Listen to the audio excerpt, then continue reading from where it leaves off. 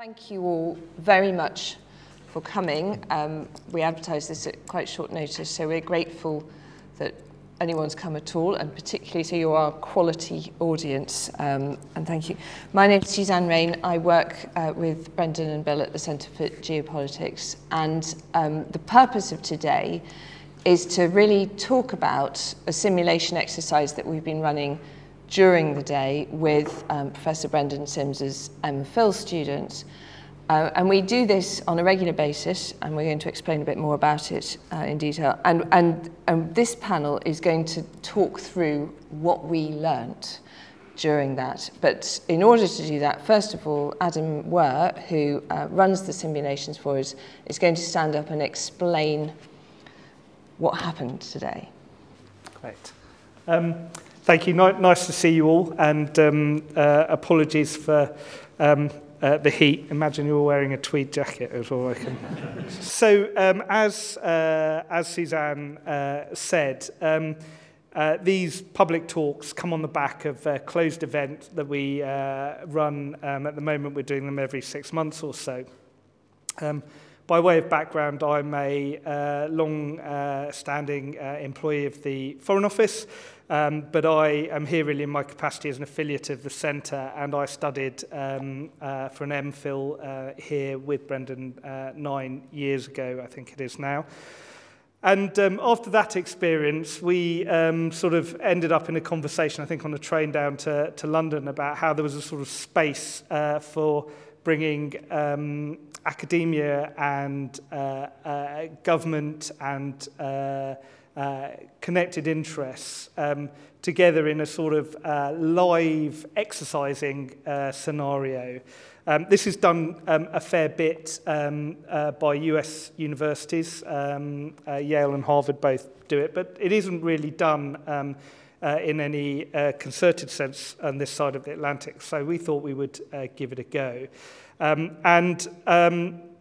Really just to situate this for the discussion and to spread the word about what we're doing, I'll just explain a little bit about how it works.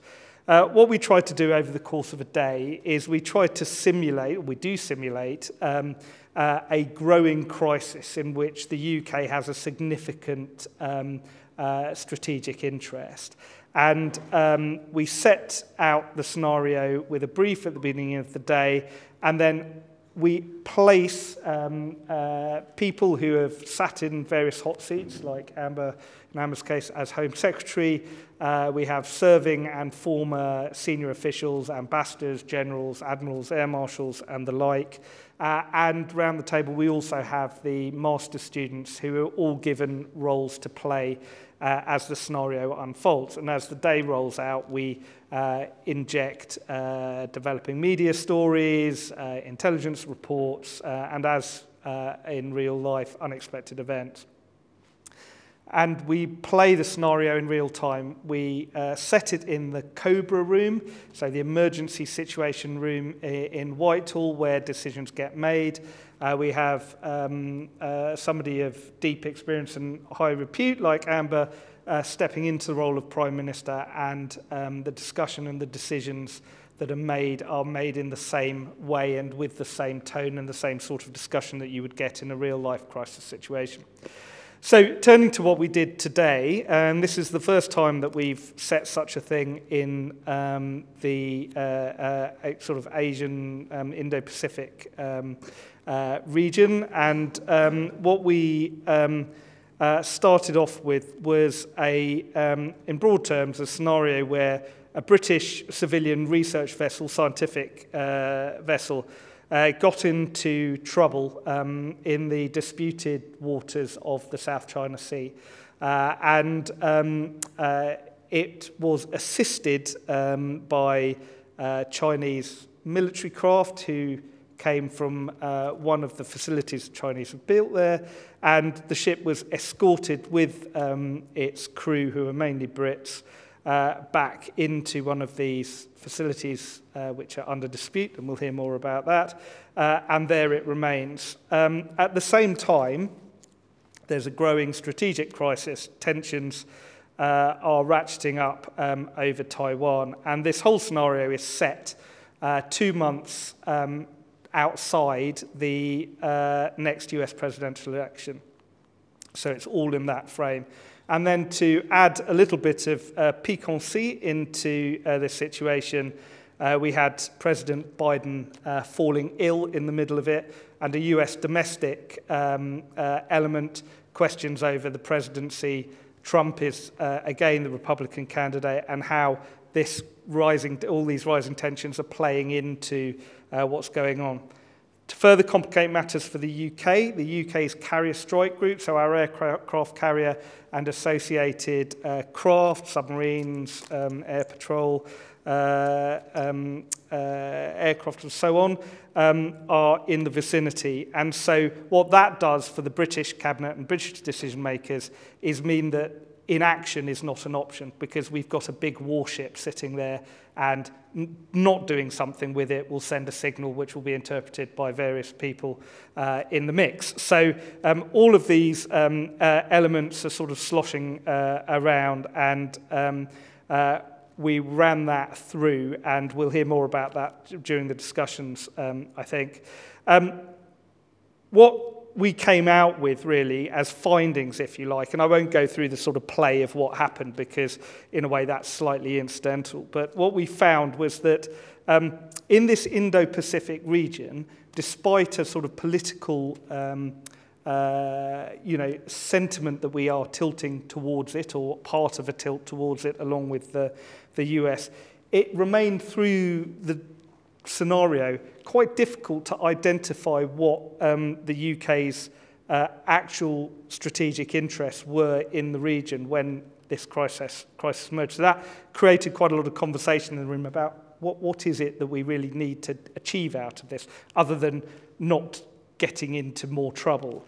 There was a big theme of perception and reality in the crisis, and this is a common theme, age-old, but actually exacerbated by social media. And what we quickly found were actors in the scenario, the Chinese in particular, and indeed ourselves, were grabbing social media opportunities which were sort of driving the pace for the political decision makers, and that created some difficulties as well. With question marks over the stability of the US administration, what became achingly clear, and perhaps again something to discuss, is how much the UK, in a scenario like this, is dependent on the US for policy direction. Left with questions about what do we do with our ships and our airplanes without a clear steer on that from the major allied partner in the region, was very difficult for UK decision makers faced with that. So those were the themes, and then just to sort of conclude my little introduction, to sort of underline the point of the simulation, it really is an educative undertaking. What it's meant to demonstrate to the students is the messy reality of taking life or death decisions for policymakers and politicians in particular, and how, whilst you can study, and it is a fundamentally important part of the whole ecosystem, you can study the theory behind international relations and the history, being in the room and having to make decisions on limited information is something that it is very, very difficult to convey through a sort of written account of a historical event. So by placing the students in the room, we hope to give them a flavour of what it might be if they pursue a career, but just an insight into the kind of real human messiness of decision-making, and perhaps an insight into why sometimes clever, powerful people don't take the right decisions, not because they willfully don't want to, it's just because it is not possible to do it at the time.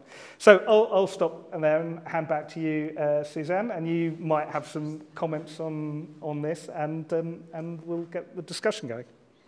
Thank you, Adam. So I'm going to start by introducing the panel. It's a very distinguished panel with a lot of expertise across all the different aspects that Adam's been talking about. So Amber Rudd, Right Honourable Amber Rudd, was our Home Secretary in the UK for 3 years from 2016 to 2018, which included the extremely eventful 2017, where we had a series of terrorist attacks, and a general election actually in the middle of it. So, in the middle, Professor Bill Hurst. Bill is the Chong, sorry, I might not have said that exactly right, Professor of Chinese Development here at the University of Cambridge, and is also the Deputy Director of the Centre for Geopolitics and a real expert on China and East and Southeast Asia. And then immediately to my right, Dr. Tom Grant, who is a Fellow of the Lauterpacht Centre for International Law here at the University of Cambridge, but has also recent experience as a practitioner working in the US State Department from 2019 to 21 in the Office of the Undersecretary of Arms Control and International Security. So this question about academia and practice and how the one can be most useful to the other is something that we're constantly trying to explore at the Centre for Geopolitics, and Tom's direct experience having been for 20 years in Cambridge, then going and working in State Department and coming back. Be really interesting. And he played our Attorney General, which was educative. So I think I'm going to start, Bill, by asking you to set the scene a bit more. At lunchtime, you talked about that region, where, the South China Sea and the countries that sort of sit around it. And I think particularly in light of the fact that the UK very explicitly said it was going to tilt to the Indo-Pacific, it's worth us understanding from your perspective what that region looks like and what a tilt in that direction would mean. I think it's a lot easier to answer the first of your questions than the second. The South China Sea for over 1,000 years has been perhaps the most important nexus in the world of flows of people, goods, information, and ideas, as well as capital. A very, very high percentage of global trade passes through this body of water. It's roughly the same size as the European Union in land area, about half the size of Australia or the continental United States. It's rather large in UK reference terms. And it is crisscrossed by shipping lanes, fishing areas, deposits of natural resources, and the like. There are also a series of important and cross-cutting territorial claims, famously from China, the 9-dash line, but also from states including the Philippines, Malaysia, Indonesia, and Vietnam, that are not necessarily recognized internationally, and certainly not by all the parties to this. There have been a series of disputes around this for a number of years. And so I think if we read the Integrated Review Refresh, in which China is defined as the, quote unquote, I think, epoch-defining systemic challenge, it's not clear what that means. It's also not clear yet to me, and I think this really came out quite starkly today, what the British national security interest exactly is in this part of the world. So I think there's a very clear economic interest, obviously, with so much trade flowing in the area. A number of important partners for the UK are located in or near the region. There's lots and lots of trade and investment flows. There's also, I think, a clear definition of kind of an interest in values or sort of philosophical priorities in this area and with regard to the countries near it. But the security interest is less obvious. And I think in the event of a crisis, it behooves the UK to articulate to itself and potentially also to the rest of the world exactly what that security interest is and exactly what kinds of trade-offs of other kinds of interests like values or economic interests Britain is willing to make in order to advance that security agenda. And so the other thing that came up very starkly today is if important partners such as the US are not easily available or are sending mixed messages or are in other ways not necessarily the sort of constant partner that one might expect, to whom should the UK turn? Is there a domestic apparatus capable of crafting strategy and implementing policy in a security space reliably or not? And the other thing that didn't come up, to my chagrin to some extent, is are there other partners worth talking to in a systematic and sort of formative way? And I would suggest that besides Australia and Japan, who are obvious in the region as security partners for the UK, much deeper and more regularized, routinized dialogue, not just with Malaysia and Singapore, but also especially with Thailand, Indonesia, and potentially Vietnam, would be extraordinarily fruitful. So there are ways that this could evolve, but before doing that, I think it's very important to define just what the security objectives are for the UK. What is the national interest? And I don't think, unfortunately, that's clear, at least from what I've seen.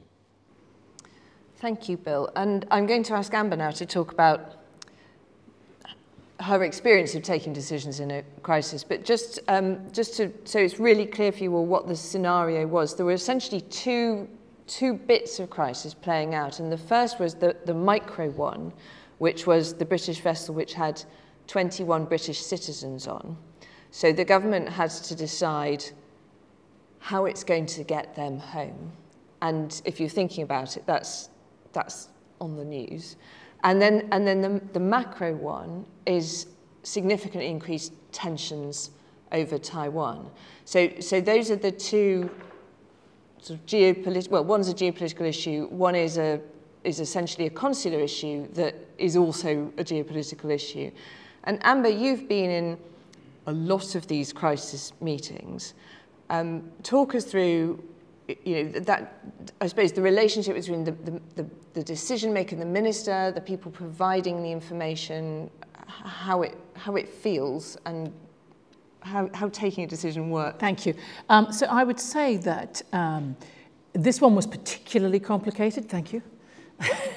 But they're always quite complicated. It's never just, I mean, if there was a black and white answer, you wouldn't really be calling COBRA. You'd just be going through going through it by rote in some way. So the purpose of a COBRA meeting is to address the complications and the sort of competing interests.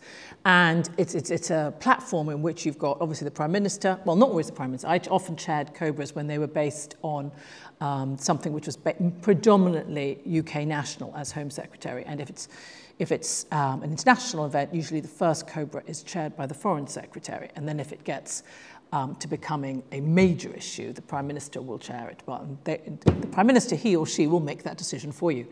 But the purpose of it is to be able to give the decision makers, whoever's chairing COBRA, access to what we believe is all the relevant information.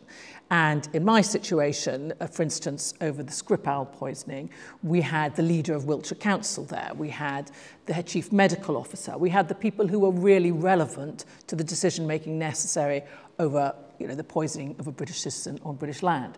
So in this scenario, we had a whole lot of different people, not to do with so much UK homeland security, much more to do with international affairs and military. And actually, I think as you commented earlier, there was quite a lot of detailed discussion about what military capabilities we had, how soon they could move, what was expected of us from the Americans, what was expected of us from the Chinese.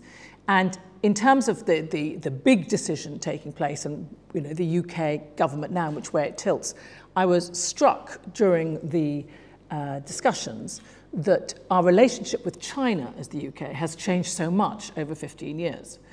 And in 2010 to 15, our relationship with China was much more trying to bring them into the rules-based system, trying to make sure we worked with them, having Huawei in our technology, in our 5G technology. And all that went out after 2015. We had Chinese state investment in Hinkley Point, in other parts of our infrastructure. And now, when we think about what our UK foreign policy is in that region, I would say it is almost entirely to do with our relationship with China. And that was what the challenge was on the decision-making we had today. It was how are we going to not escalate with China, And if we didn't have the US sort of viable in a way, in our scenario, we had the US sort of giving us two contrary policies because they're in the middle of an election period, so we couldn't put any weight on them. What was the UK's position? And I think that revealed, as has just been said, the fact that the UK's position in that arena is unclear if it's not just what does America think or how can we influence America. But I don't think that's necessarily a bad thing because it's trying to make sure that the West works as a unit rather than working independently. But without knowing what the US was thinking, it kind of reveals really the fact that the UK is not going to have independent agency confronting China. So when we talk about the very phrase South China Sea, I would say that's kind of shorthand for what's China up to and is it dangerous? And that kind of was the nub of what we were discussing. Alongside that, some of the participants in the mock Cobra today were slightly surprised that I, as the sadly just pretend Prime Minister, kept saying things like, well, what do my constituents think? What will the voters think? And I'm going to have to make a statement to Parliament. What will the MPs think? And really what that came down to is how we're going to get the 21 people back. The British citizens that have basically been held, we believed, perhaps benignly, perhaps kindly, we don't know. And my focus as Prime Minister was much more on finding out more about them. And some of the brilliant brains around the room were like, why isn't she thinking about the long-term strategy for UK foreign policy? But actually, the truth is, the MPs around the room, the Foreign Secretary, the Chancellor of the Exchequer, will be leaving that meeting and be having to talk to people. So you've got to arm them with a narrative which is showing that we are protecting British people. So those, I think, were the most important things I took out of it. Thank you. I'm going to come back to the question about escalation and de-escalation because I think it's really interesting. But before I do, I want to get Tom to speak. Tom as Attorney General, proper lawyer. One of the things that's so important in these discussions is to ground it in what would be lawful action and what would not be lawful action. And in this case, whether the Chinese have acted lawfully in the first place. Tom explained masterfully to us how complicated it is in that area. And you talked, could you start from the beginning with Chinese claims, because there's a lot of history to it. Suzanne, thank you very much. Sure, glad to give you an overview of the international law of the South China Sea, which is really the international law of the sea. And the law of the sea is a general law, but it's also been codified in something called the United Nations Convention on the Law of the Sea, UNCLOS, as the acronym is usually pronounced. And UNCLOS is a treaty to which the United Kingdom is party, so is China. So the principal protagonists in the scenario that we were addressing today are active participants in this part of international law. The United States, which is largely on the sidelines of the scenario for the reasons that were explained, is not a party to UNCLOS, but adheres to many of the main rules and principles of the law of the sea and views itself as a guarantor of many of the most important components of that law. Now, China has this long-standing sort of historical assertion about the South China Sea, as reflected in what Bill referred to as the 9-dash line. The line is a line shown on Chinese maps. It has been shown on Chinese maps for many years. In 2009, China made diplomatic démarches about the 9-dash line, saying that the line reflects a Chinese sovereign position across the sea, but it was very ambiguous. China has been ambiguous about exactly what its claims and assertions are in the South China Sea. There are two main well springs of China's legal theory in the region. One is this historical concept that somehow China has something akin to sovereign rights over the oceans. Now, one of the basic precepts of the modern law of the sea, when I say modern, I mean the law that emerged 500 or 600 years ago, is that you cannot own the sea. You cannot have sovereignty in the sea. In 2016, a UN Law of the Sea Convention Tribunal, an Annex 7 tribunal, adjudicated a claim by the Philippines against China. And the claim had many different heads, but a very important part of the Philippines' claim was against China's assertion of sovereign rights on the basis of this rather vague historical claim. The tribunal was pretty clear that there is no historic grounding to a Chinese sovereignty claim over the waters in the South China Sea. And now, sort of as a parenthetical, it's important to understand that in South China Sea there are lots of islands. An island, a territorial feature, or a rock, which is a very small island, is one thing, the sea is another thing. The United States, the United Kingdom, Japan, Australia are very resolutely agnostic about territorial claims. So what some hundreds of small islands or rocks are claimed almost in their entirety by China, almost in their entirety by Vietnam, in very large part by the Philippines, in some part by Malaysia, in a very tiny part by Brunei. So you have this complex overlapping of territorial claims about which we, speaking collectively as the US, UK, Japan, Australia, we take no position. What, however, we do take a position on are the assertions of maritime rights in and around those many land features. And the problem with China's historicist claim is that that just doesn't sound in modern international law. You cannot have that sort of claim. After this 2016 decision, which China pretty badly lost, China came out with a novel theory to explain its presence in the region and to explain its belief that it has wide-ranging rights to the maritime areas of the South China Sea. What it said was that if you draw lines connecting the many small islands in the Spratly area, which is the southern area of the South China Sea, and the Paracels, which are up in the northern part of the sea, if you connect all those islands, you get this great grand block. And the law of the sea, according to China, allows you to assert archipelagic baseline rights in that fashion. Now, there's a shred of reality to the concept of archipelagic baselines. First of all, sorry for the forensic detail, but without it, none of this makes sense. A baseline is the place from which you measure your maritime entitlement. You could do it from a beach, but countries are permitted to draw baselines that connect land points, and then it's from your baseline that you measure your 12-mile territorial sea entitlement and your 200-mile exclusive economic zone entitlement, the EEZ. Now, if you are a so-called archipelagic state, that is a country which is an island, you are entitled to draw what we call archipelagic baselines encircling your islands, because usually an island state is not just one island. Nauru is just one island, but usually an island state has lots of islands, like Indonesia, the archipelagic state par excellence. The convention gives some special privileges to archipelagic states. They can draw baselines around their whole, and that kind of expands maritime jurisdiction. But the law is very clear that there are limitations on how and where you draw these lines. There are formulae governing the ratio between space that you enclose that happens to be maritime and the space that happens to be land. In other words, there has to be quite a bit of land in order to make your archipelago eligible for this exercise.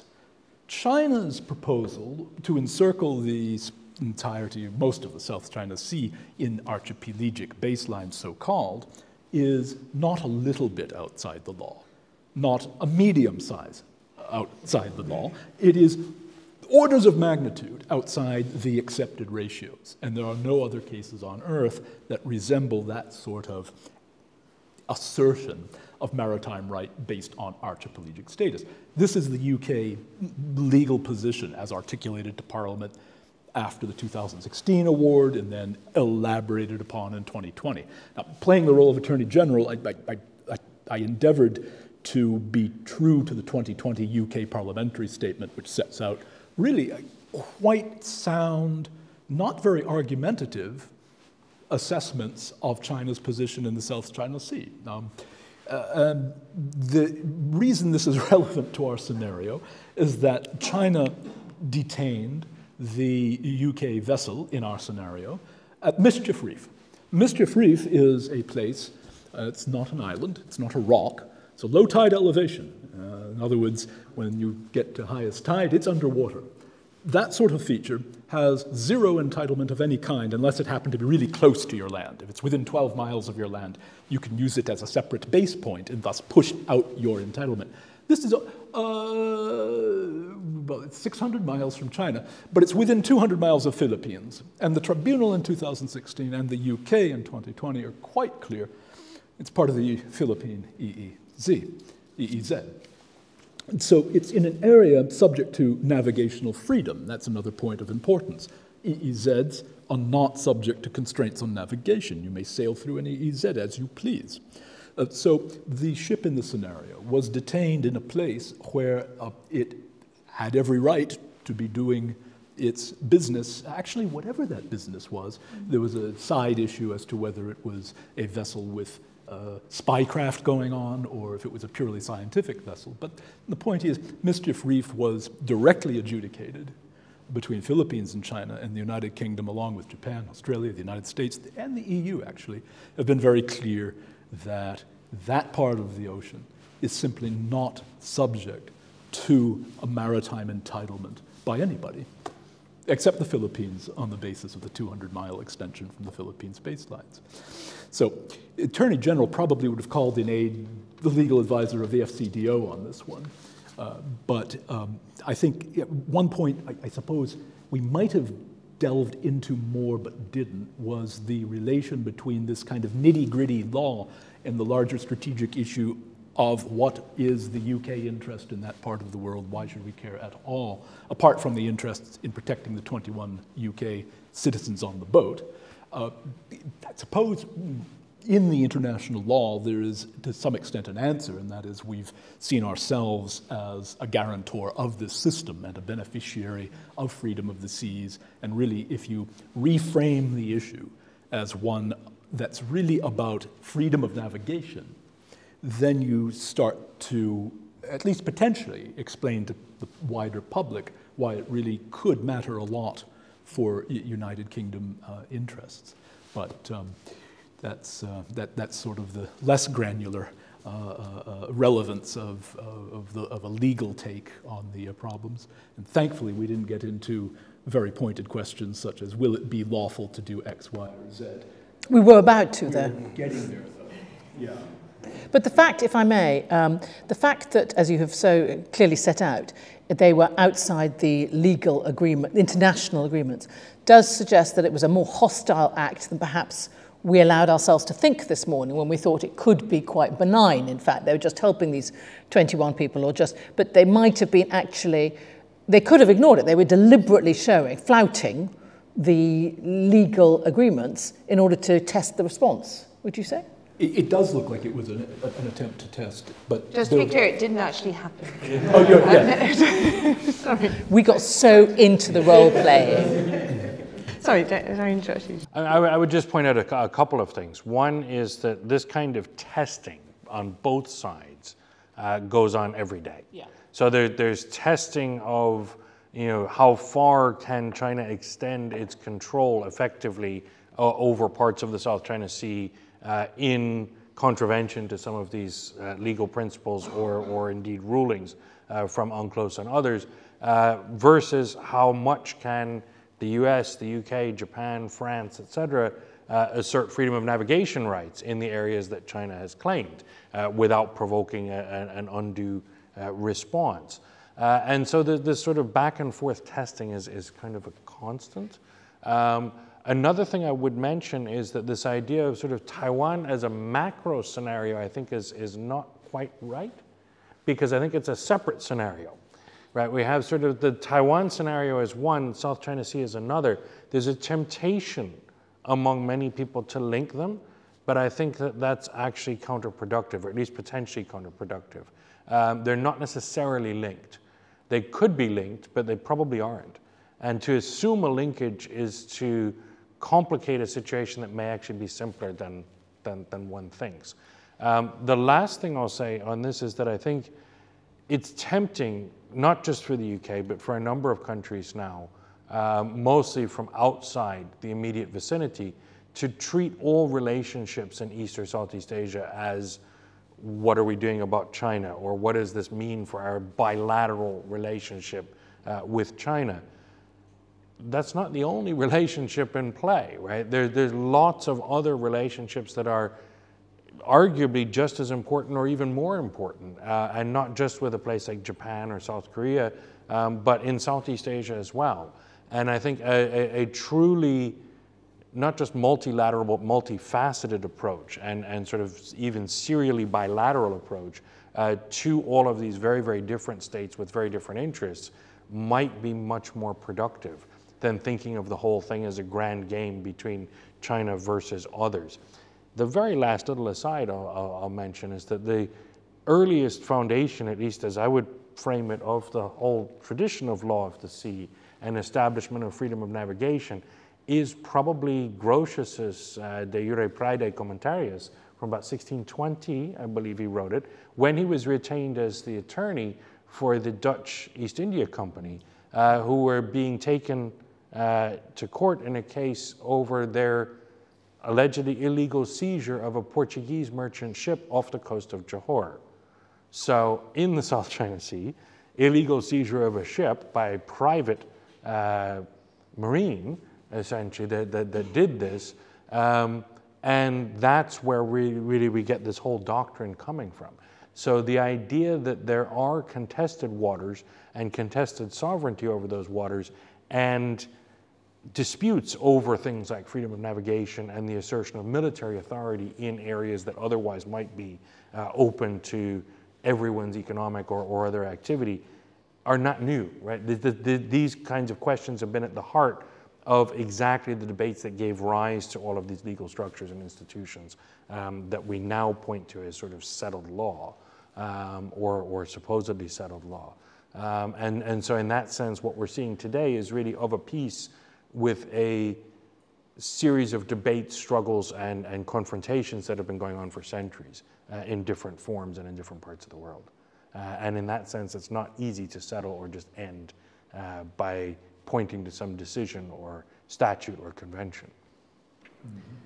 One of the things that that really came across is the difficulty of interpreting all the other players' actions. So if you're sitting there being a British official, you're trying to interpret Chinese actions, you're trying to interpret American actions, you're trying to interpret Chinese interpretations of your actions, so exactly. So you're, and at the heart of that then is when you're deciding what to do next, is this question about whether they're escalating, or whether they're escalating in order to escalate or in order to de-escalate, and conversely, whether if your objective is to de-escalate, whether you achieve that best by escalation or de-escalation. And Amber, I think we ended up deciding that we were going to seek de-escalation through de-escalation.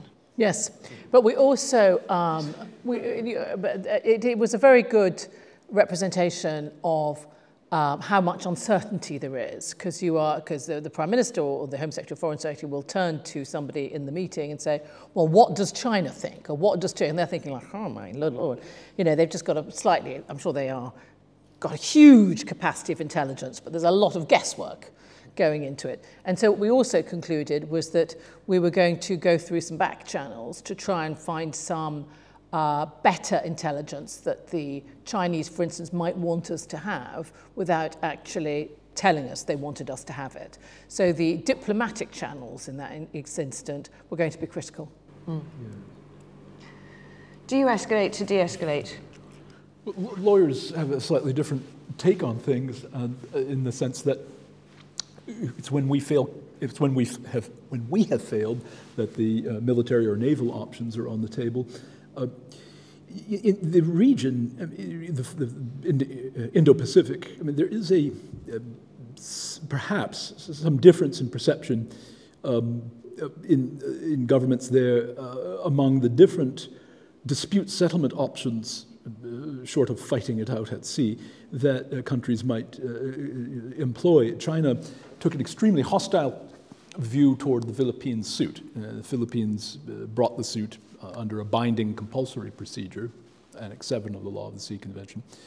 The sense that one gets from China's communications during and after those proceedings is that there's a great preference for voluntary or mediation-style engagements rather than compulsory binding procedures.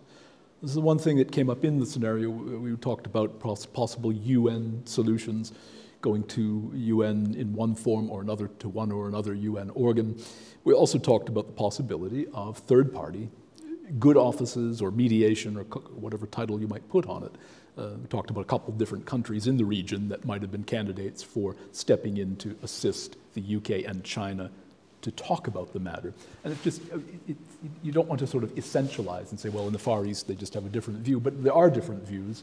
I suppose some of it is historical or cultural, but the idea of an adversary courtroom proceeding tends to go over like a lead balloon in Beijing, but maybe not just Beijing, but maybe other regional capitals. So the idea of something that takes a much softer approach, such as third-party good offices or mediation, it entered our discussion. We sort of nibbled around the edges of that idea.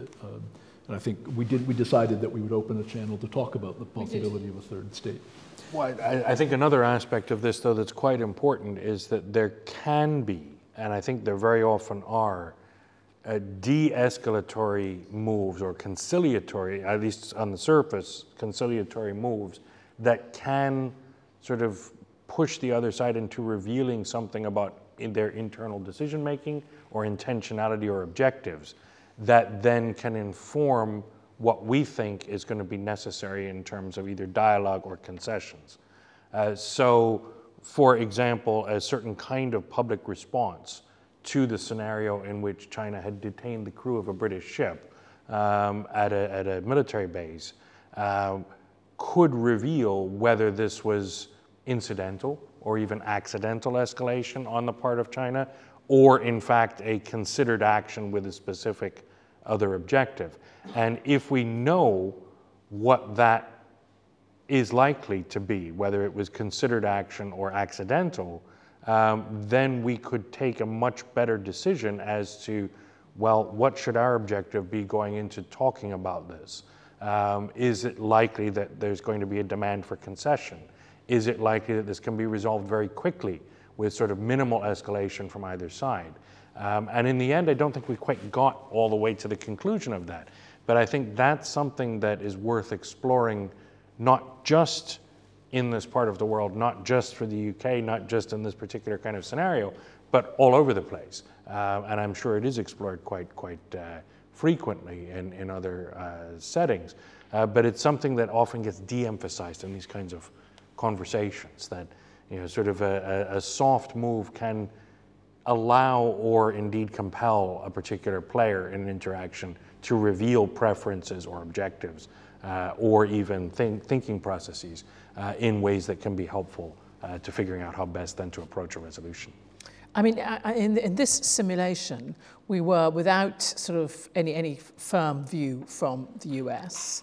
And we didn't have enough at the time when we were discussing it, back channels to know really what China was up to. We were worried about the 21. But it did feel that one of the discussions that we had was whether China would also feel the US aren't involved at the moment because they've got their own crisis. Great, let's go for Taiwan. That's the connection in a way. It created potentially an opportunity there. And then we didn't know really what the UK's position would be. Because without the US, what is the UK's position on Taiwan? I mean, I mean, one doesn't really want to look down that tunnel because it's not going to be terribly encouraging for the Taiwanese, I feel certain. But it is worth thinking whether as you were saying, whether the UK government has thought through those things. What is UK's agency in different areas, given what our interests are? And that's where we haven't got a military person on the panel, but we had a lot of discussions today about if you've got the carrier strike group in the region, exactly as Alan said, every decision that whichever direction you point it in is signalling something, and have you really thought through how that signal might be interpreted? And wasn't it? So, are there questions from the audience? you'd be very welcome to just pile into the discussion. Please, yes. Well, I think I'm trying to take a broader view of this, and I think this Chinese scenario accentuates a bigger problem that you referred to, the US geopolitics being trying to get out of trouble or always de-escalate via de-escalation, especially without a clear steer from the US. And so I wanted to ask this broader question, maybe to Amberrad, with your experience in government. Is this caused by domestic polarization? There is no ability to achieve consensus on these strategic goals, or it's just the reality of it that there are limited resources, much less than ones needed to play the role that Brits would expect their country to play? Well, it's $1 million question, really, isn't it? But the fact is that as we look at Ukraine, the Americans are providing 5 times the amount of financial support as the whole of Europe. So there is no, engagement at that level without the Americans being on the same side, because Europe overall and the UK certainly couldn't sustain anything reasonable without the Americans. However, finding out what the Americans want is not doesn't mean necessarily that we do it, and B, doesn't mean necessarily that Parliament will accept it, as we found out in 2013 when Parliament refused to support what the Prime Minister wanted to do in support of Obama, David Cameron and Obama. And so these things are still unknown, but there is a reality about the US being the big player, and they are the ones with the financial muscle and the might. And without them, many of these things can't be done. I don't know if anyone else has a view on that. It's just, that is, I would say, the view that I would take. I mean, there are many, I think, smaller countries with smaller resources, but they still have clear policies. I'm not saying we don't have a clear policy. I'm just saying that you couldn't, for instance, decide to go up against the Chinese on Taiwan. No.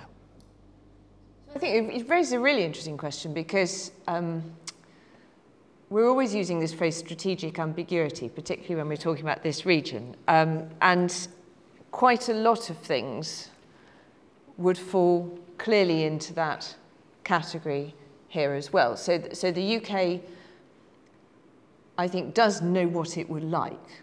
Yes. And it's also realistic about the levers that it can pull on its own. I mean, that, as Amber said, that's the world. So what I think it's presumably, it's not helpful to say, in an ideal world, this is what we would like for Taiwan, and this is blah, blah, but we essentially don't have the capability to make that happen ourselves, so let's do nothing. So what you do is you set out what you want, and then you try and work it. Sorry, we had a discussion the other day about pragmatism, and there's a thread that says one of the elements of British foreign policy has always been to be pragmatic. Pragmatism doesn't give you an answer, really. You can have lots of different pragmatic options, I suppose, but saying, well, this is what we want, so let's try and work with what we've got in the scenario that we've got to achieve the best that we can hope for, while recognizing that there are so many other actors in everything that you can't actually shape it. I'm sorry, I don't know whether you agree with that. I would just make 2 small points. One is that strategic ambiguity as a phrase has a very particular meaning when applied to Taiwan, and especially to US policy on Taiwan. I would argue that ambiguity has been in decline for 20 years, roughly.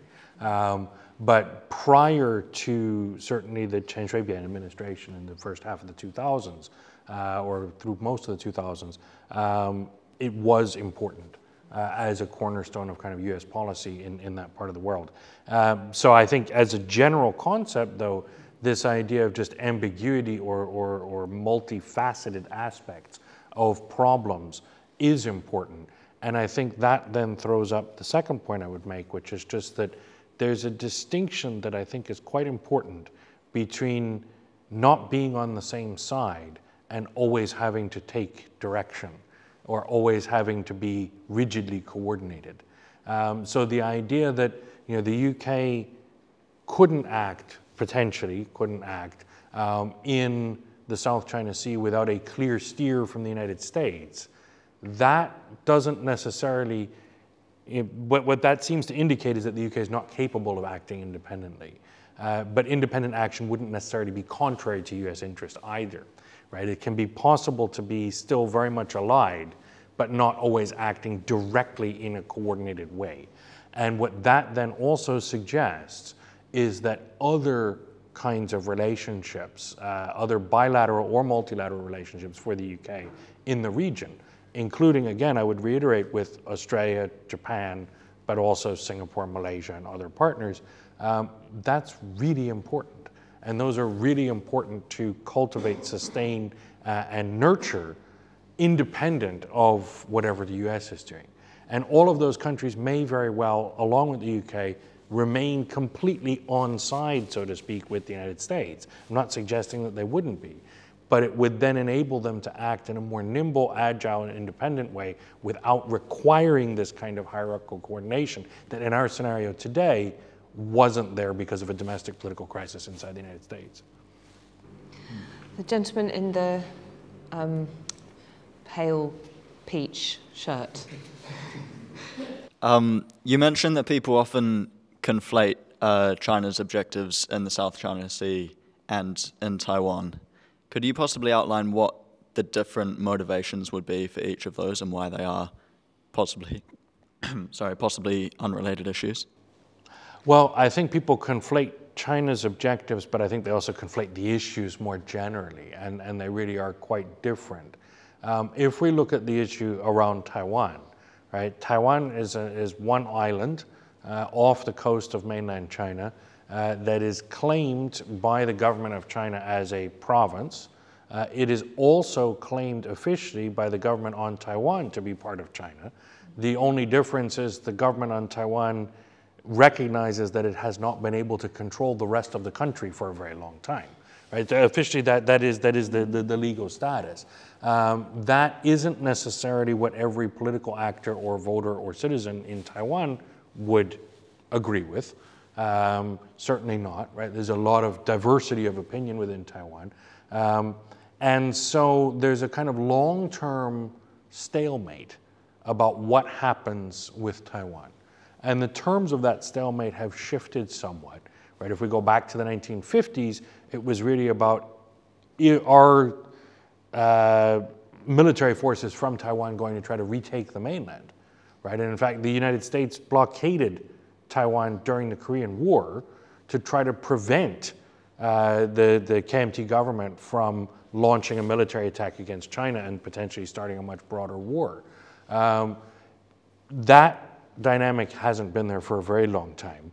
And then we had this kind of just agreement to literally shell one another on alternate days in some of the offshore islands from the late 50s until the 70s. And then increasingly since the 1980s, there's been more of a sort of push from the mainland to say, well, we could do something to pull Taiwan back into orbit with China. And also a push in Taiwanese politics to potentially press for de jure as well as de facto independence, or even a declaration of independence, which would be quite inflammatory. I think where we're at now with Taiwan is actually a fairly stable status quo. I think that the risk of actual escalation is very low in the Taiwan situation. No political party that's likely to win any number of seats in the legislature, and certainly nobody that's going to win the presidency in Taiwan, actually advocates a formal declaration of independence anymore. The Democratic Progressive Party, which had certain wings of it, certainly had in the past, in the 80s and 90s, advocated that, has not since coming to power with Chen Shui-bian's election in 2000, and certainly not now.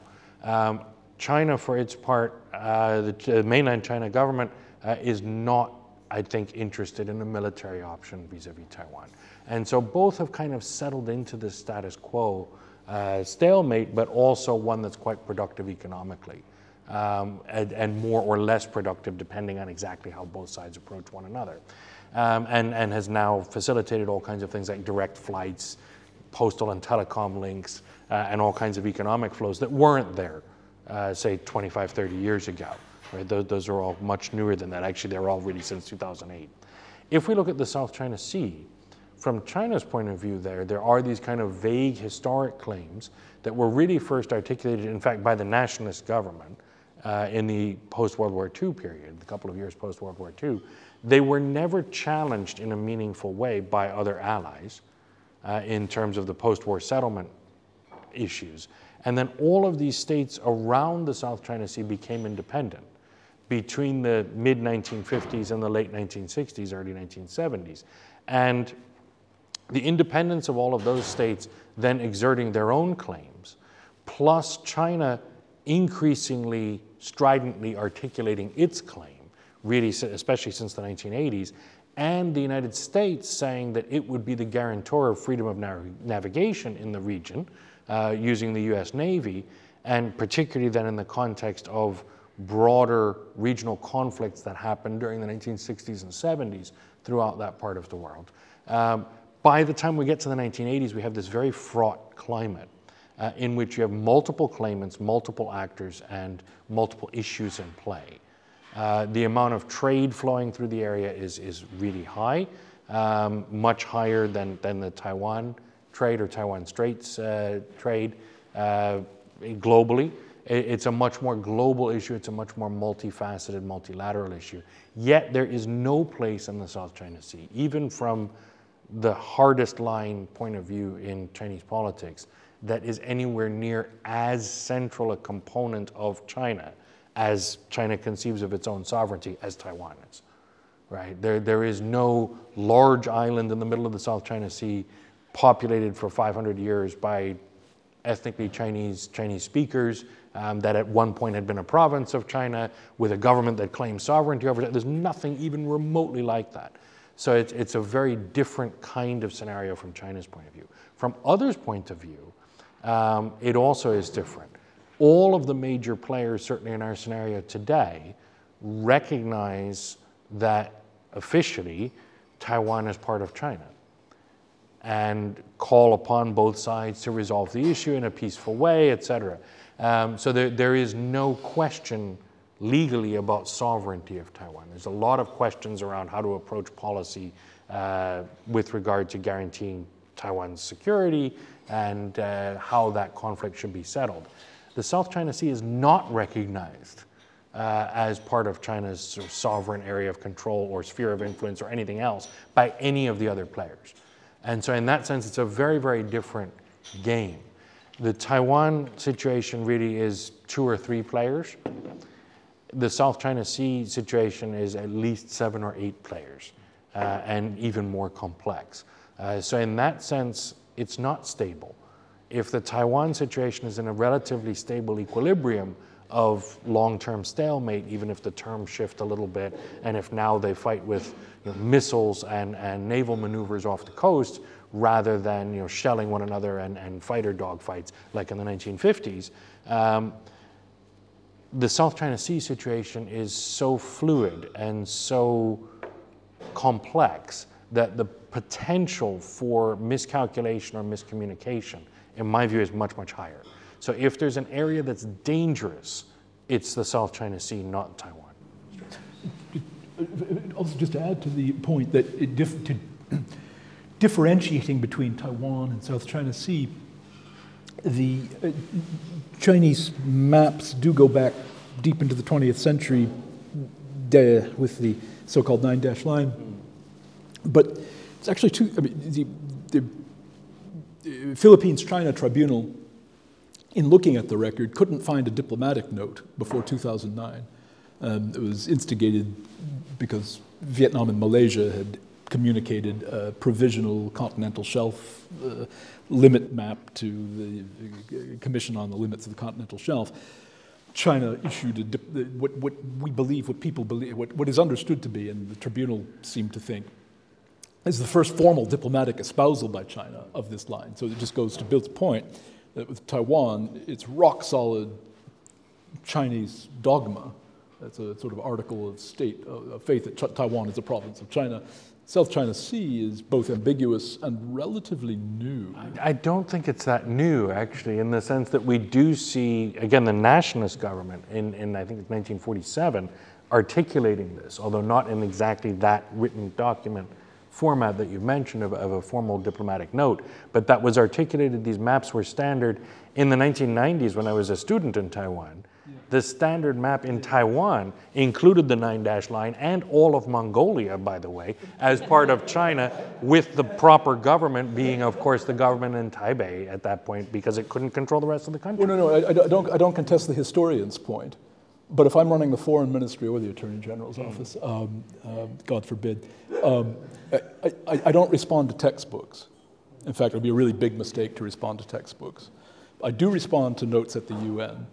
And in 2009, it's pretty much it's the first diplomatic espousal, yeah.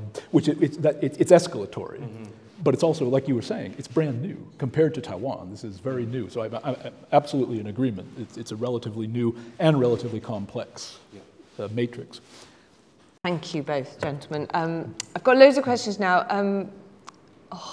Brendan put his hand up. Professor Sims. Yes, so thank you. The scenario at the moment is one which is basically confined to East Asia.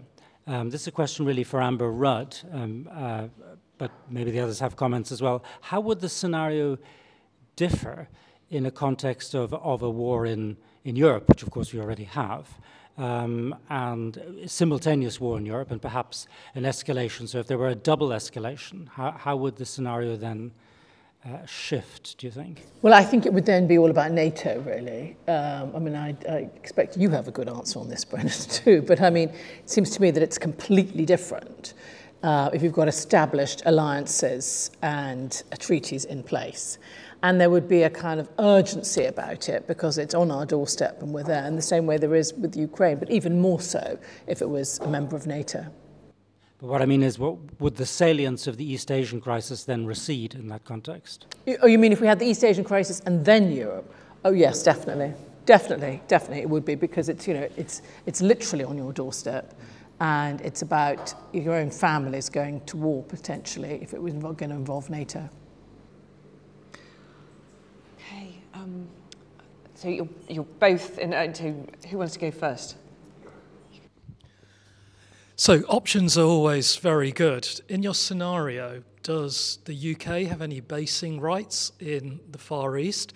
Does it have reciprocal agreements with its allies in that theatre of operations?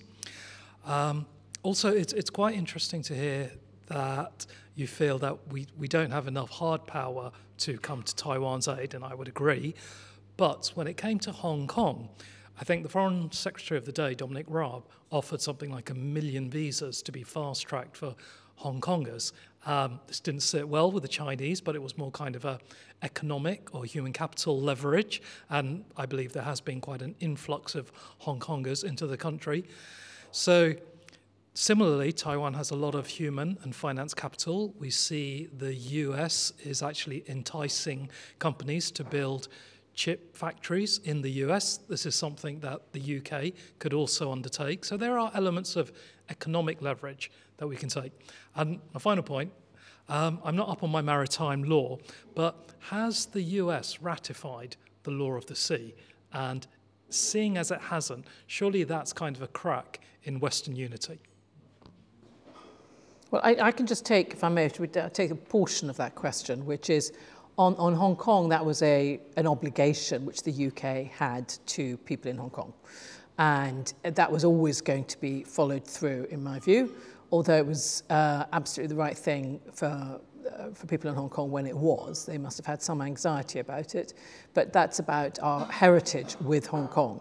Taiwan, not at all similar. Although I do observe you're absolutely right that the Americans have decided to protect industry against Chinese taking over Taiwan, should it ever happen, whatever small the amount that is, on the basis of having both the Inflation Reduction Act, so-called, and the CHIPS Act. Very simple. But I would say that is part of the whole change in policy between the US and China, and therefore, well, not just therefore, but the fact is, as I said earlier in my remarks, the UK used to take the view that we could deal with China, we could be the friend of China, we could invest in the Asia Infrastructure Bank. The Americans were furious with us. that we could work with Huawei. Again, the Americans weren't happy. In the end, we agreed with them, and we took a view. We no longer do that. And so I think that the sort of bifurcation which you've got to a certain extent with the West and with China on technology, particularly because there's just too much Chinese technology, say the politicians, in all our tech, and we have more and more tech, and we have more and more dependence and excitements with AI, etc. And to have that dependent in China is going to be problematic. And in America, they've been very specific about it. They do not want their cars made in China. They want them made in Denver. And that's why they're throwing so much money at it. Do you want to do the legal? Yeah, just to add to Amber's point, yeah. I see it the other way around on UNCLOS, the convention. The United States indeed is not a party, but the United States adheres to the rules, and not only adheres to the rules, but promotes the rules that form really the backbone of the convention. It's in fact, I mean, it's demonstrative of the underlying strength of the rules. They're not just propositions that a couple of UN committees drafted over the course of a decade leading to early 1980s, but instead it's a sort of reflection of much more fundamental understandings about freedom of navigation and many different principles that pivot on the freedom of navigation. So whilst some people, the United States is still in a debate. It's a long, slow-moving debate about whether to ratify the convention. But in a sense, it either doesn't matter or, in fact, further evinces the foundational character of the rules that the convention expresses. I mean, the United States doesn't belong to the Vienna Convention on the Law of Treaties, but quite routinely affirms the points that count in the treaty, most of the points, which again suggests that the Law of Treaties Convention isn't just a sort of imaginative exercise by treaty drafters, but instead it's a reflection of something larger. So why don't Yeah. Good question. A number of institutional problems. I think the parts of the convention that upset American decision makers the most are the most novel parts, the parts that especially deal with the deep seabed. I think what some of this is also pointing at is the fact that domestic politics structures decision-making in international relations to a much greater extent than we're sometimes tempted to believe. And that's true in China, it's true in Taiwan, it's true in the UK, it's true in the US. We see this time and time and time again. So I would submit that a major reason why the United States has not ratified UNCLOS is domestic politics, and has been really from the beginning.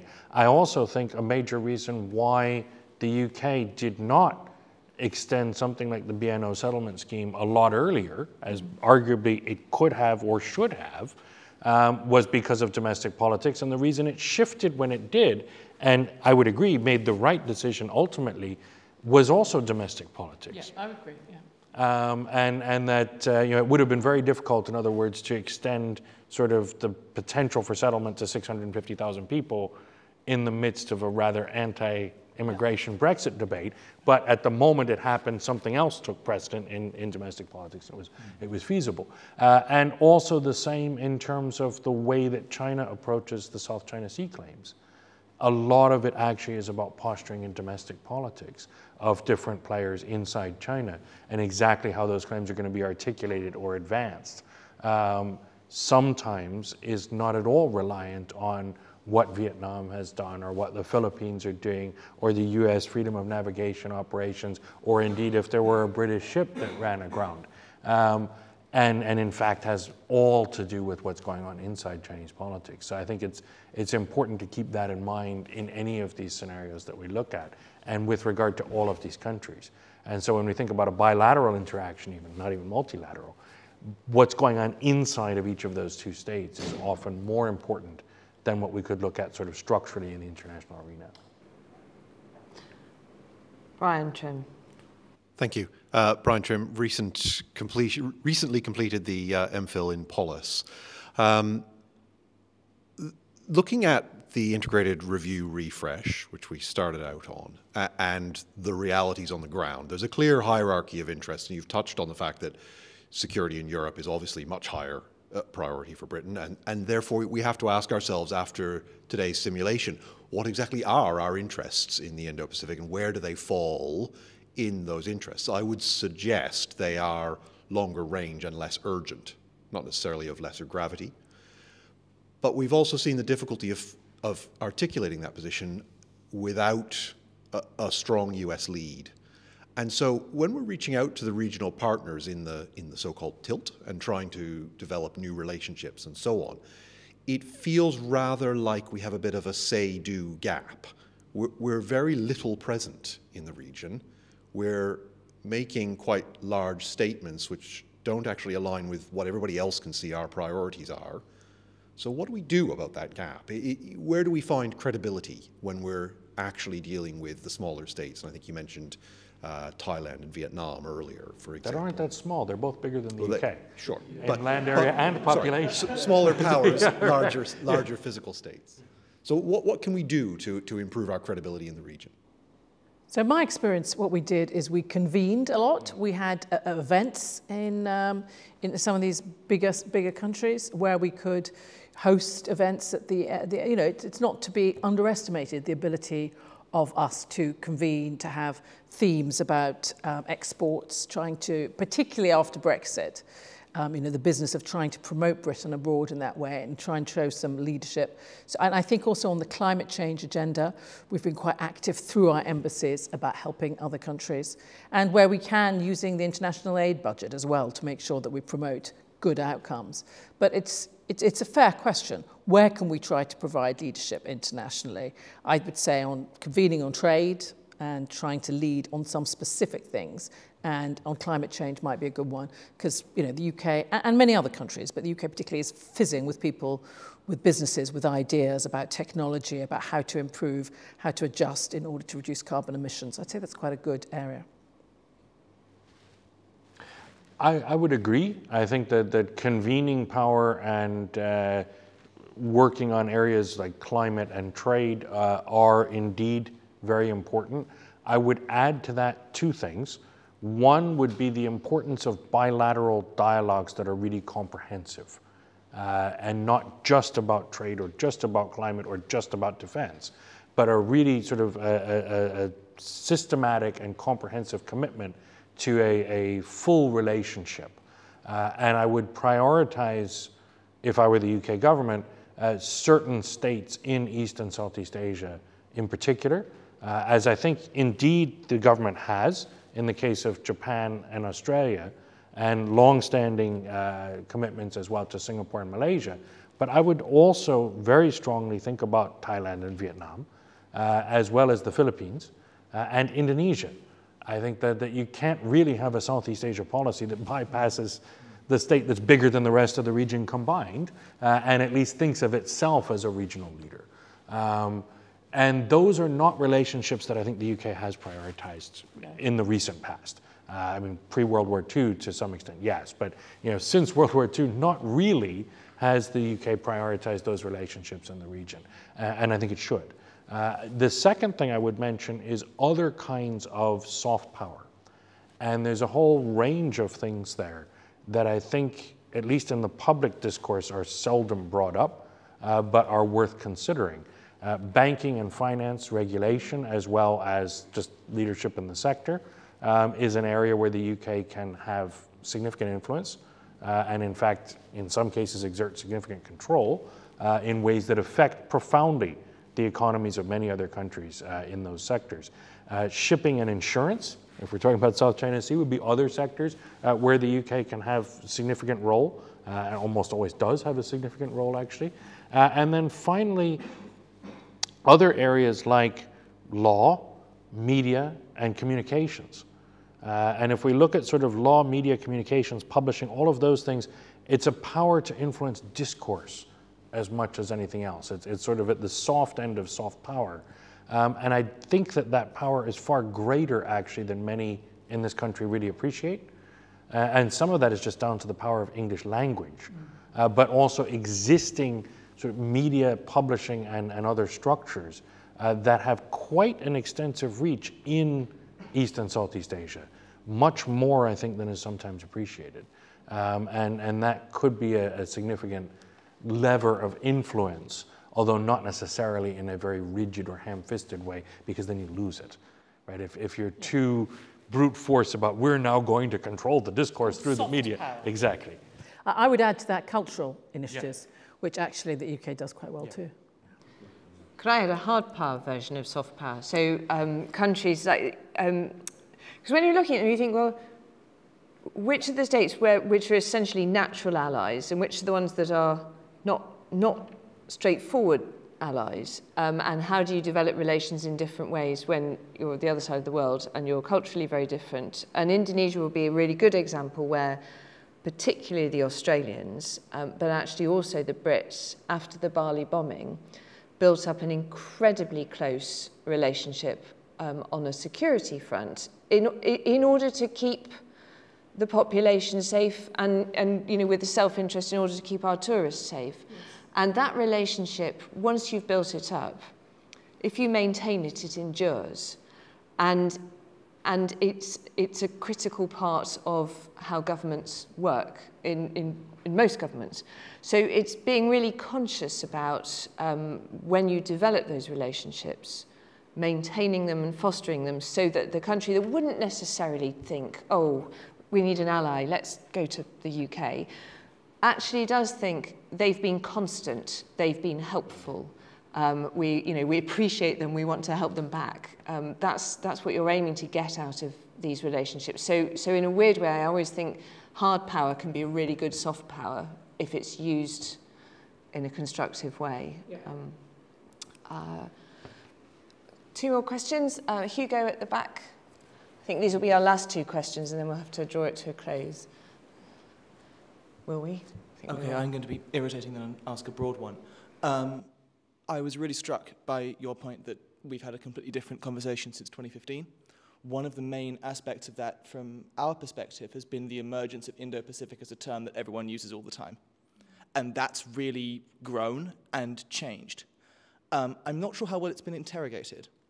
So my question to all 3 panelists, in your own perspectives, whether that's in politics, in communication, in academia, or in law, is the Indo-Pacific as a term, Bill, I know you run our Indo-Pacific program, so you're going to say yes to this, but is the Indo-Pacific as a term useful in conversations with the audiences that matter?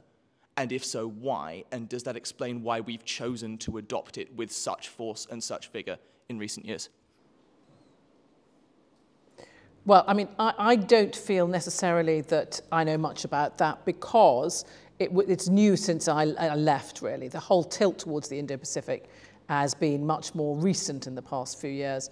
But I would agree with you, it may need spelling out quite what it means. Because also, if you choose one sector, you're letting go of others. So it needs to be explained a bit better, perhaps, by the UK government in relative terms to other choices. I don't necessarily think it's the most useful or only useful term or conceptualization of a region that maximally conceived includes about 2/3 of the world. I think it's originally something that was articulated by Japan, at least in its current iteration, and that has been taken up with some vigor in Japan and then more broadly in policy circles in the UK, throughout much of Europe, in the US, etc. It is a term sometimes that it's quite irritating, at least in certain ways, to China and others, which may or may not be a reason to use it or not to use it. But I think it's useful, importantly, in one key way, which is that when we think of the Pacific or Asia Pacific, there's a temptation to concentrate almost to the exclusion of anything else on Northeast Asia. And sort of, Japan, Korea, maybe China, and maximally perhaps Taiwan, Hong Kong included inside China. Whereas Indo-Pacific at least forces anyone thinking about it also to take into account Southeast Asia. And I really think quite strongly that Southeast Asia is the neglected gigantic piece of the puzzle in so much of thinking around Asian politics more broadly. Now, if we extend even further, then we talk about Indian Ocean and South Asia and politics there, which I agree is essentially important. The question is whether we can really link these under one umbrella and whether that really makes sense or whether we should be thinking of them in three separate areas, at least three separate areas, if not four. And that to me is really an open question in terms of utility.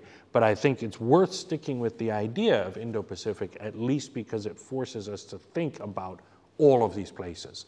That again, as I would point, you've, I'm sure all seen that meme with the circle drawn around essentially Southeast Asia, most of China, part of Japan, Korea, and most of India.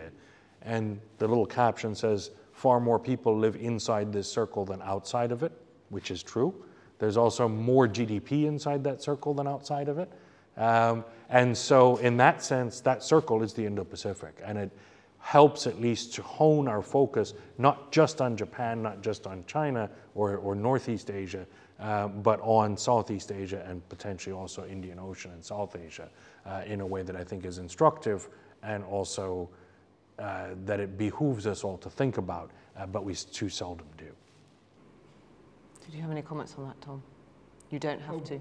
You do, only in a very general sense. I mean, lawyers are inveterate institutionalists. We like to look at things that have a degree of concreteness to them, even if the concreteness is shallow. But lawyers, international lawyers have noted that this region, Indo-Pacific region, inside that great big circle where everybody lives and most of the productivity is the least institutionalized at the public international level. Africa has its African Union and ECOWAS, as well as some other groupings. Latin America has its Court of Human Rights. It has its Mercosur. North America has its successor to NAFTA. Europe speaks for itself, with the Union, the most deeply integrated public law body that's ever existed. So here you have this huge chunk of the world, the larger chunk of the world, with the least institutionalized international law. Now, maybe that's just a lawyer.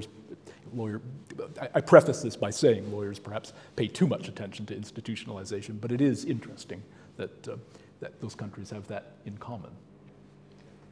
And did we have one? Oh God, we've got two final questions. What time are we finishing now? Imminently. Quick, we've got 4 minutes. Okay, we've got 4 minutes. So the gentleman at the back.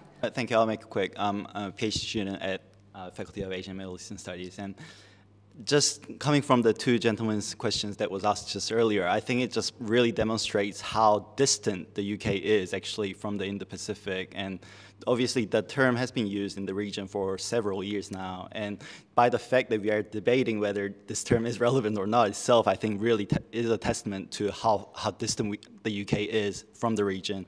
And Professor Hurst rightfully mentioned that we should prioritize the relationships with Southeast Asian countries and regional bilateral relations. But given by this geographical nature, after all, East Asian countries are naturally second-tier or perhaps even third-tier partners for the UK, I believe. And and even like looking at the trade relations, apart from China, none of the East Asian countries actually fit into top 10 partners for the UK. And given these reality, how do we really make sense of their importance for the UK and what really is the UK's appetite to really engage with the region other than perhaps the former great power status the UK once had? Thank you. And actually, can we take the other question at the same time, which is, yeah, and then we'll answer them both together. Yeah, of course. So mine was just, have assumed from what you were saying earlier that there wasn't really any high-level diplomatic communication between China and the UK in the scenario that you were working through earlier. And I want to ask how common that really is to have sort of so little direct communication between, certainly not enemies at this point. They are sort of in communication with each other normally, and how common it is to have to resort to back-channel communication to really get the information that you actually need. I suppose, Amber, that's mainly for you. Well, I would say back-channel communications are an essential part of all diplomacy and all, encounters of the ones like the one we saw today. And the better they work, the less likely we are to have any sort of confrontation. Obviously, the relationships with different countries' leaders are likely to be dependent on the good terms, but also, and this we discussed this morning, very much about the relationship. You know, and that applies not just for the prime ministers and presidents, but also for the secretaries of state. You know, most secretaries of state go out of their way to go and see and to speak to the secretaries of state from ally countries and even ones that aren't necessarily ally countries. I mean, when I was Home Secretary, I went, you know, every time there was an incident for us, 2017, as Suzanne said, was a terrible year of attacks, and I would get endless phone calls of sympathy from the Germans, from the French, and I thought I was getting on with them really well. And then Theresa May, the Prime Minister at the time, said to me, "Oh yes, I used to go on holiday with them." I'm like, "Oh my Lord, that is some commitment." But getting to know your opposite numbers is a way, again, of avoiding difficulties.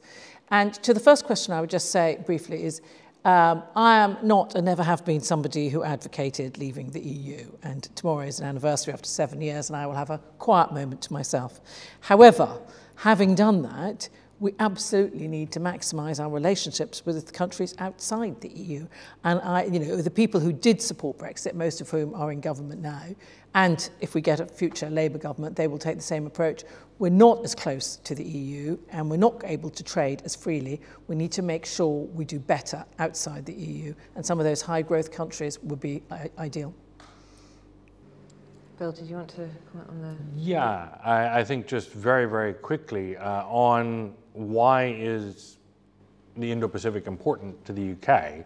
I mean, aside from big places like India, Pakistan, the Southeast Asian states that we've been talking about, China, you know, if we think about just Japan and South Korea, right? Japan is an absolutely essential partner for the UK in security terms, in economic terms, technological terms, educational terms, right across the board. South Korea as well, and increasingly so, particularly in high-tech sectors and the like. But even if we think about Ukraine, European countries donating all of this kit to Ukraine wouldn't be able to do that as fully as they have and as confidently as they have without South Korea providing huge amounts of artillery shells. True. Something as basic as that. Because South Korea has stockpiled so many artillery shells because of the threat from North Korea that they're willing to share a large portion of that. And that wasn't absolutely straightforward. That took actually some interesting, complex and lengthy negotiations over convincing South Korea to do that. But the fact that they have is absolutely pivotal for something going on in Europe that has ostensibly nothing to do with the region. So yes, these places are really important. I forget what the second question really was. About dialogue between... Dialogue, yeah. I think what's interesting to me about this idea that the perception that there was a big shift in 2015 vis-a-vis China, China's position didn't change in 2015. China's position really hasn't changed very much in terms of its international posture since the late 1990s, early 2000s, right? There's been only marginal shifts. It's other countries that have shifted vis-a-vis China in a very significant way.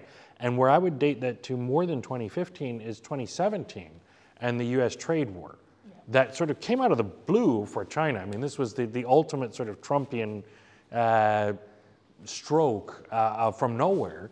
And that China was very much on the back foot about and that it had to respond to from its point of view. But really since then, if we look at the last 6 years or so, I think there's been a huge sort of fall off a cliff in terms of dialogue between China and other states. Certainly other states that are less closely tied to China's own orbit.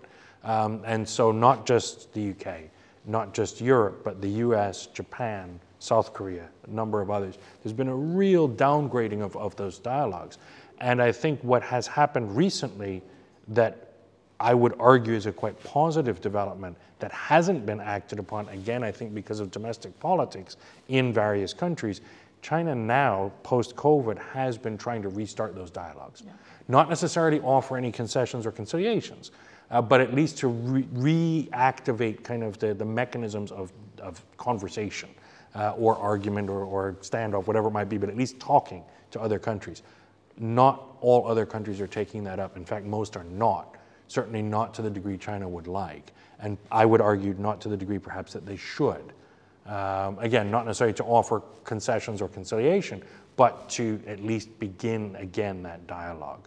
And I would posit that that's largely because of domestic politics inside those other states. I agree, yeah.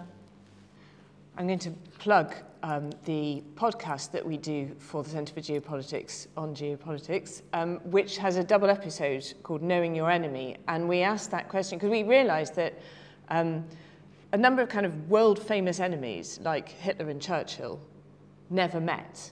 There was a really interesting moment in 1942 where the ambassador in Moscow said to Churchill, "You've never met Stalin, you've got to go and meet him, because if you can't have a personal relationship with Stalin, it's really difficult to see how we're going to work out Europe." They were allies, though. In 1942, they were allies, but they'd never met. And so that really interesting question about whether you reduce or increase the risk of some kind of conflict if you know personally your enemy, if you can just pick up the phone.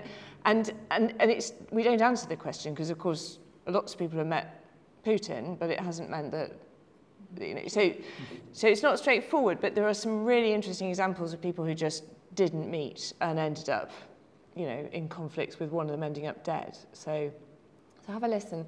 I'm going to draw this to a close now. Thank you very much. Thank you to our three marvellous panellists for just brilliant insights, and grateful for your time and so interesting.